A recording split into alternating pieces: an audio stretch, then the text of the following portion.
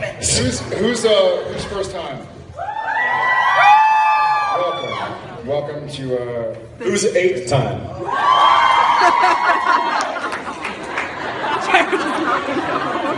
No, it's not. No, it's not. However,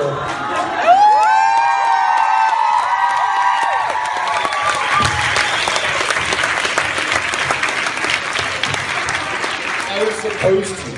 So at least I get the like supposed to award. oh, I'm sorry, Mom. I was supposed to take the trash out. Does that count? Well, it's good to hear. Good to be here. Good to see you guys.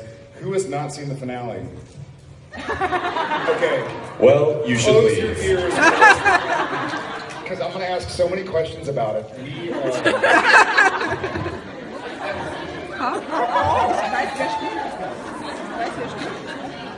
What is this? What are we doing with these? Oh, we're literally tossing t-shirts now? Next year we get one of those t-shirt cannons and send someone to the hospital. Is that free, huh? What about this?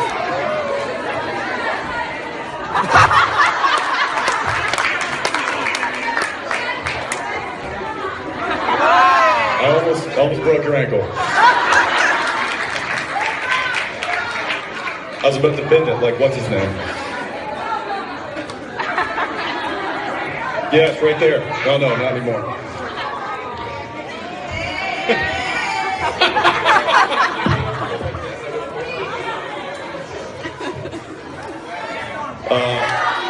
All right, I have no idea what's happening. What are these t-shirts? I'm glad I looked at them before. They probably had like...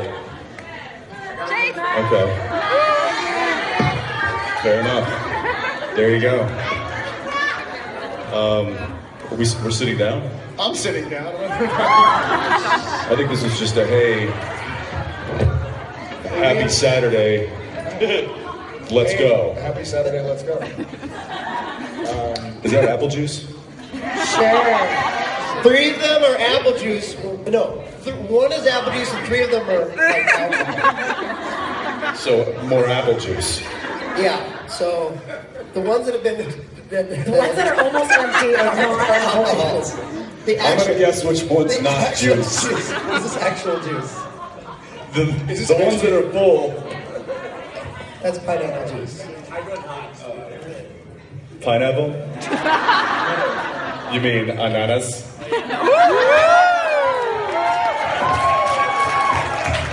The only way I remember that is because I think it's banana juice every time. It's like, oh, they left the B off. No, it's just pineapple juice. It's too early for those jokes, or is it? Thank you. Daniela's saying something. Oh, we gotta go. Okay, we'll just stay here and talk all day, but that's not what we're here to do, right? No, we're just here to say good morning. Bonjour. Morning. We will see you all and butters on stage. Love you guys. Thanks for coming out. We'll see y'all in a bit.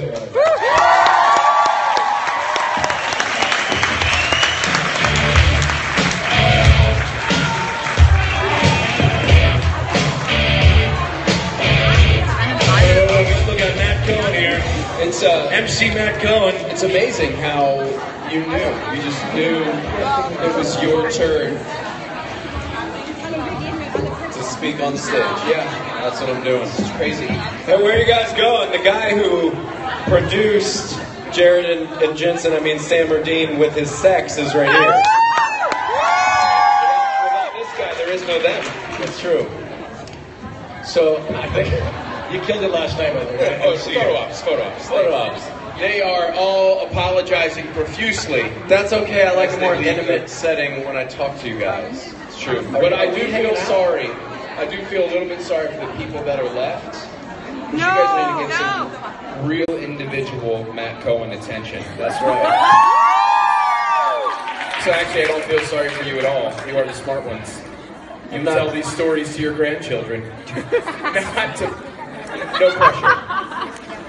I'm not sure what he's talking about, but you're welcome in advance. I will do my best. I'm going to turn this fan on high to slow my sweating down there. Yeah, buddy. Guys, a round of applause for these fellas. Have fun here, guys. Have a good time. Well. Can we bring up the house lights? I need to look at these people. Hi, Matt. Raise your hand if you came to karaoke last night. Good. Did we have fun? Yes. Is anybody else tired? No. All right, good. Well, this panel is going to be very important because you guys are going to come up with questions right now. You're going to walk to the side and you're going to ask me questions, and then I'm going to answer you with Nothing. probably not the answer you were looking for. Okay? I nailed it. I'm super happy about that picture. Hey guys in the back, you all right? Everybody waiting back there? I love that. Like, yeah, we're building cues here. Should we start with a game? Should we spin the spinny thing? Should we get some of that going? Woo, spinny thing. Here we go. Let's see what happens. Are we ready? Are we queued up on the music? We're right back at the circus, ladies and gentlemen. Right back at the circus. I really hope I don't have to drink any of this. Sing or dance? Sing or dance? Sing? It sounds like you're all saying Sans. Has anybody seen Moana? Yes. Not enough of you for me to sing that song, because then the rest of you are going to look at me and... I only know one line of it. Ready? It goes, I've been standing at the edge of the water long as I can remember. Woo! That's all I know. If you haven't seen Moana, see it. I think it's the best Disney movie ever. I want to be that girl so bad. How about this? Young lady over here is going to ask a lovely question, and then I will give a mediocre answer. Go ahead. Thank you. My name is Marie. Hi. And yesterday you said something about a book called Fangasm, or you Yes. write something. Sure. And I wanted to ask if you have ever considered writing a whole book, maybe with the title #you, because I love your Instagram account, and I think you're an amazing person, what you say on the stage and everything. Oh, well, thank you. Yeah, those of you who don't know, I wrote a chapter in this book, the Fangasm book, at Family Don't End With Blood, and you should check it out. I signed a bunch of them yesterday. That was my first time actually even seeing the book in person. I haven't even had a copy, but yeah, I've thought about writing a book. I just haven't come to a conclusion of how or what I want to say in it. I think I wrote a 100-page inspirational book already, but it wasn't good enough, so I won't put it out, type of thing. And so I'm waiting for the idea that feels right, the idea that's going to help people and help pay positivity forward. I just have to figure out how to make it perfect before I will buy it. Well, thank you. I appreciate it. I'm sure sooner or later I'll write a book. It might be a green room tell-all supernatural convention book. And which I'll have no friends after I write all the secrets and share them with you. Thank you so much for your question. Thank you. Hi, step right up to the microphone. Oh wait, we're gonna go to this side. Look, we have a person. Hi, friend, how are you? Hi, I'm ready to go. Well, I'm a little hungover. Yeah. Not me? I feel great. I'm just kidding. I'm literally sweating from walking right now. I feel better now. Good. What's your question? I had much fun at the karaoke list yesterday. Good. I was wondering, what's your favorite song to sing karaoke to? Wow. Jesse's song. Favorite song? I mean, there's so many good ones. I thought the way we did karaoke last night was the best way we've ever done it, because we were able to pick the songs that we love and force you guys to kind of sing them with us, which was nice, rather than you guys pick the songs, which I have no problem with, but occasionally you get one of those real slow songs and it kind of slows down the mood a little bit. We like to keep it cranked up. But if I had to pick one song, I would have to go with the theme song from Fresh Prince of Bel-Air. Because it's short and it doesn't take a lot of vocal talent. And he pretty much just talk raps through the whole thing. So does everybody know the Fresh Prince of Bel-Air, right? He's a worldwide phenomenon. I did it. Oh, Tom did it. Great. So you know exactly what I'm talking about. What's your favorite karaoke song to sing? What's your favorite karaoke song to not sing? What's your favorite song? Do you like music? What was it? I do like music. What's your favorite song? I don't think I have one. I'm going to go ahead and say your favorite song is Carry On My Wayward Son, followed by Eye of the Tiger. Nailed it. Thank you for your question. Hi, good morning. Hi, good morning. How's it going? Karaoke was so much fun. Yeah, hell yeah, it was. I wanted to ask you how Mac is doing and if you have any stories. Oh my God, so many stories. I have, those of you who don't know, I have a 2-year-old son. He just turned 2 last April, and he is a little ball of sunshine and a complete little monster. He runs around my house destroying things. I'm going to share one of those special fatherly stories with you guys that, I guess, raise your hand, anybody, any parents here, anybody with children? So you guys will be able to relate to this. The rest of you will think I'm just disgusting. So the other day I put him down and he's taking a nap, and I have like a little baby monitor above his crib so I can see, you know, when he wakes up I can run in and grab him. So he wakes up, he usually sleeps for like an hour and a half, 2 hours. He wakes up like 30 minutes into his nap and he's like making a face, and I don't have sound on the thing, it's just video. So I see him and he's like, and he's holding his hand right like by his face, and he's like, it looks like he's looking at his hand, but he's laying sideways, you know, in the crib, and so my view is just this, and he's like, this is what I see, and he's just like, and like I can't tell if he's crying or not. So finally I'm like, all right, I'll give him a couple minutes, maybe he's going back to sleep. So he like opens his hand, and he like, it looks like he goes to like wipe his face or itch his eye or something, and he goes, I'm like, what is going on? I run upstairs. And he sits up in his crib as soon as I open the door, and he's sitting there and he's looking at me and he goes, Dada, poop! Poop! And I'm like, what happened? There's poop? Did you have poo-poo in your diaper? Did you poo-poo in your diaper? He looks at me with the saddest face and he goes, Dada, poop! Hand! Poop hand! He must have at some point checked to see if he had poop in his diaper, so his fingertip was covered in poop. I know it sounds like, for those of you who don't have children, it's like the weirdest thing to hear, but it's like the most sad and most beautiful moment ever, because you just can see the innocence of a child in that moment. Like, he doesn't want to go poo-poo in his diaper. He had to. He couldn't believe he did it, so he checked it. And then it was on his hand, and he just wanted to go back to sleep, but it smelled gross. So he couldn't, and he was just like, Dada, poop, hand, poop, hand. And it was just like, it's one of those moments. Like, it's like that. Those are the memories of the best part about being a parent, and also, you know, the other part of being a parent. But you carry that with you, you know, like when I leave my family and I get in the car, I go to the airport, and I'm emotional every single time I drive away from them. I hate being more than 10 feet from my wife and child. And then you get on the plane and you smile to yourself as you're falling asleep because you think of those stories, and those stories always keep you running back to your family. It's the poop on the hand that always brings you home. Anyways, thank you for your question. There's no better way to start a Saturday off than a good old poop story, you know? She likes it a lot. Hi, how are you doing? Hi, I think I'm really going to draw out your question for like 30 minutes because you're the last person standing up. Oh my God. How are you, and what is your lovely question? I'm fine, and you? And first of all, I'm so happy to see you again this year. Me too, I'm happy to see me again. Thank you, you remember me.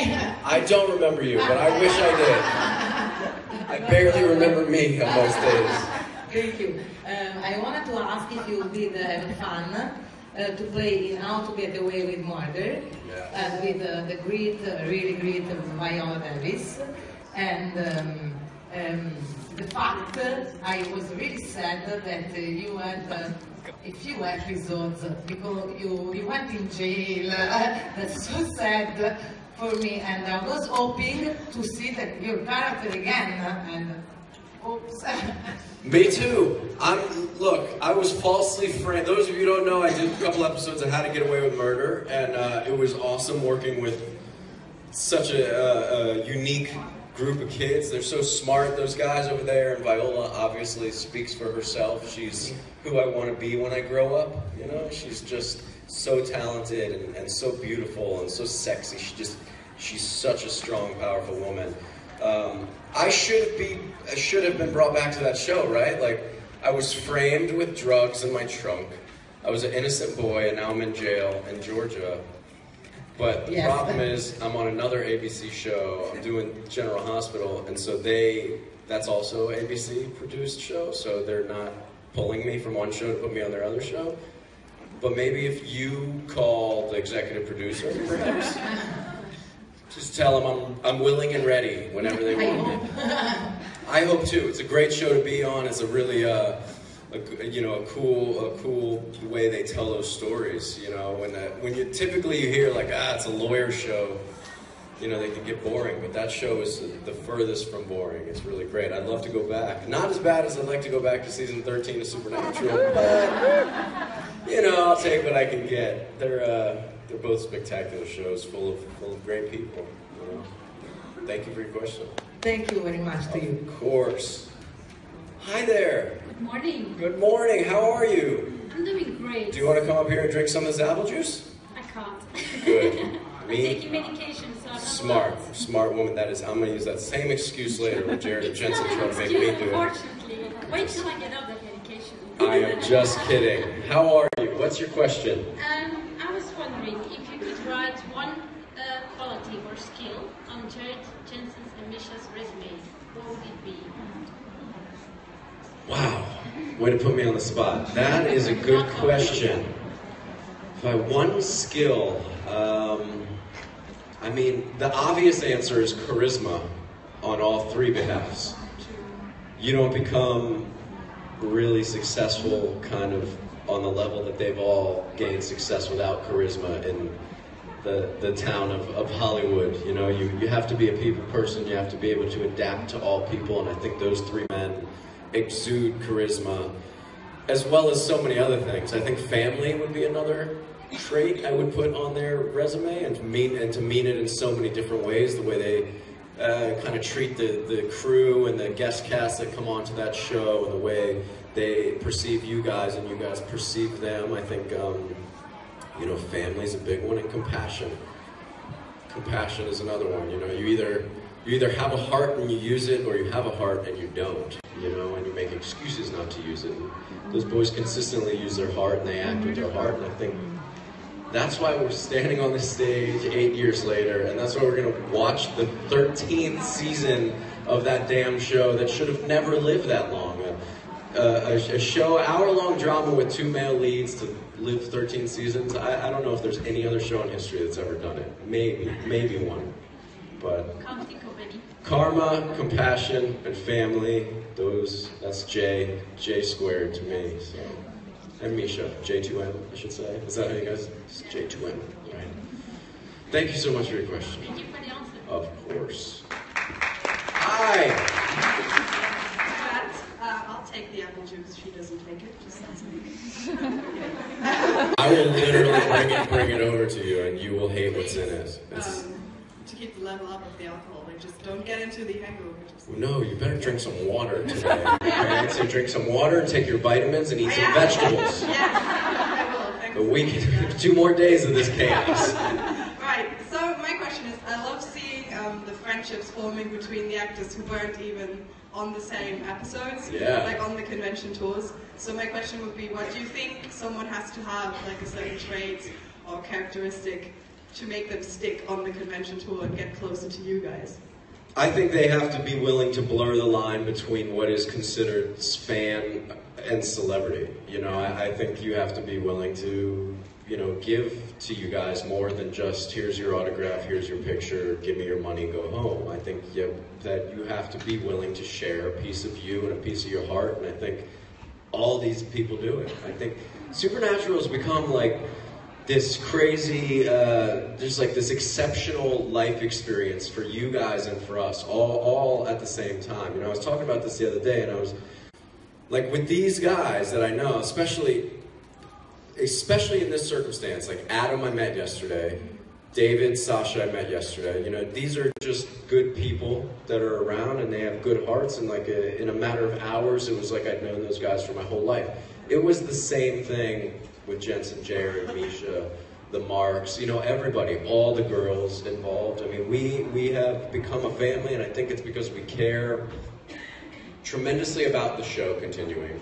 We care tremendously about one another as if we're brother and sister or family, true blood family. And we care a whole lot about what we give to you guys rather than what we take from you guys.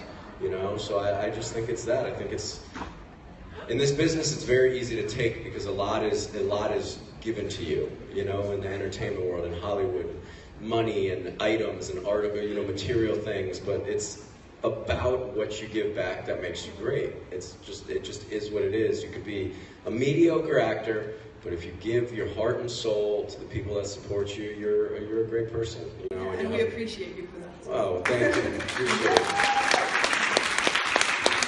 It's a big family, and you guys, it's now your job to tell the rest of the people that aren't in this room right now, which is most of you, how important it is that they cherish our family, our Supernatural family, man. It's a big deal. It's a bigger deal than the newcomers might believe. So we got to make sure all the newbies understand that. Well, who's new in here still? Anybody? Any new?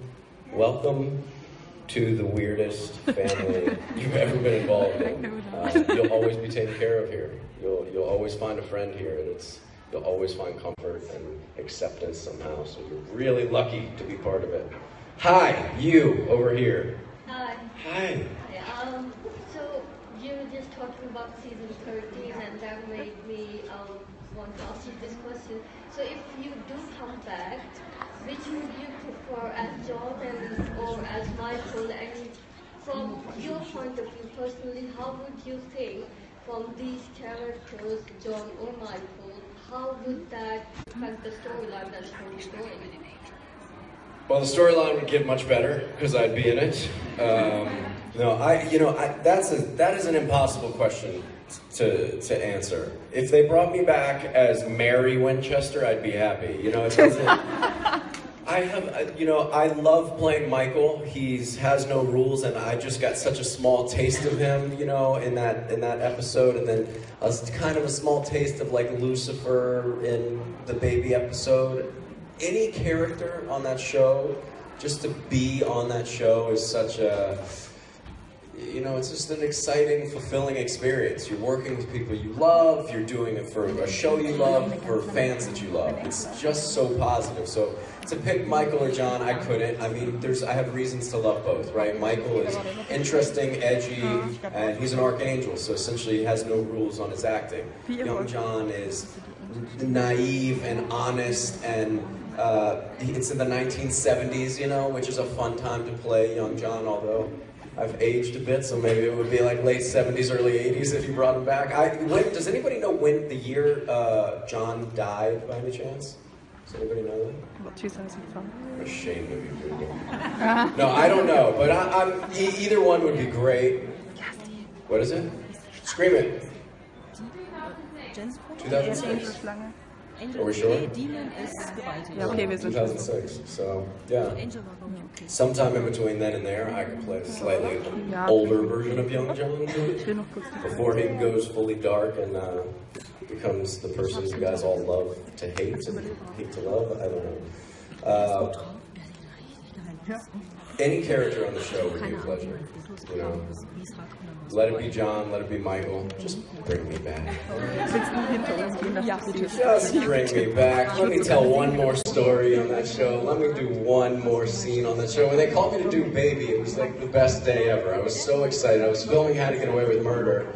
And this is what we did. I filmed How to Get Away with Murder Wednesday morning to Wednesday late in the wee hours, to like 2, 3 a.m. into Thursday morning. I got on a plane at 6 a.m., flew to Vancouver, went straight to the set, sat in a car with Jared for 7 hours trying to film that scene, filmed it, went straight back to the airport, and then went to a convention in Minneapolis. So it was a wild, tired time, but I think that's kind of why I liked the episode so good. It was honest. It was my, kind of like my most honest portrayal of that moment that I could bring. Because when there's something that happens to actors when you get so tired, when you've worked for 20 hours or 18 hours on set, your creative mind kicks into the most honest place it can be. Because that's all you have is the energy to just be in that moment, you know? Just be in this scene, in this car, with this boy.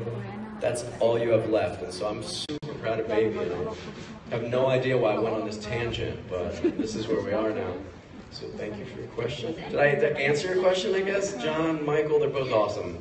Thank you. You're welcome. I really hope to come back. Me too. And you know what? I think I'll be back. Honestly, in my heart, I will tell you this. I have a gut feeling, I have a good gut feeling, I always follow my gut, that there will be at some point, somehow, someway, an R2M episode with Richard Robinson. Yes, please. In the same episode. It's a dream. It's our dream too. Yes, I've read plenty of fan fiction about it.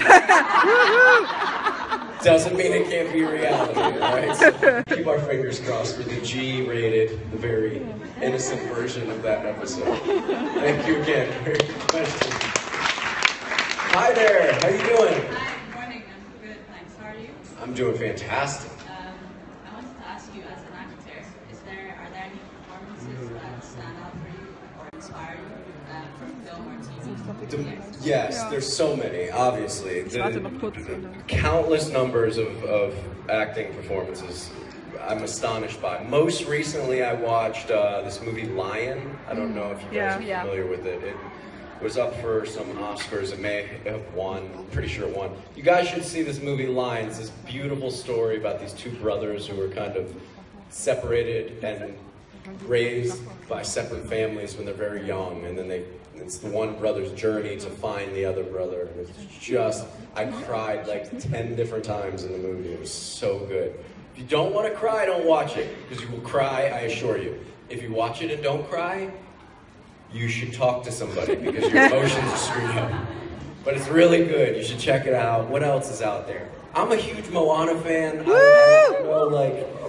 trying to get Richard on board. You know, all my buddies that have kids, I'm like, have you seen Moana? It's the most powerful woman I feel like Disney has ever presented is this Moana lead character. She's taking over her father's position as chief on this island, and the music is spectacular, and there's this giant golden crab that sings a great song, and The Rock is in it. We all know who The Rock is, right? Yeah. International, mega, super maniac muscle star. I don't even know what you call him. He gets his own definition, but you would never think that an ex-wrestler could be such a charismatic cartoon, and he just steals the show. So performance-wise, everybody in Moana really stole the show for me. I know the lead character who plays the lead girl is actually, I believe, a Hawaiian girl. And she does a tremendous job, and The Rock, and everybody that's in it. I forget the guy's name, but have you seen the movie? Yes. Tamatoa, the big crab. It's one of the guy from Flight of the Conchords, and I just think he's literally in the movie for one scene, and he's so funny. It's good. Listen, if you take anything from this panel, it's that I love you people. I think Jared and Jensen are handsome, and you should see Moana, all right? Those are the three main details of this panel. Other than that, you don't have to remember any of it.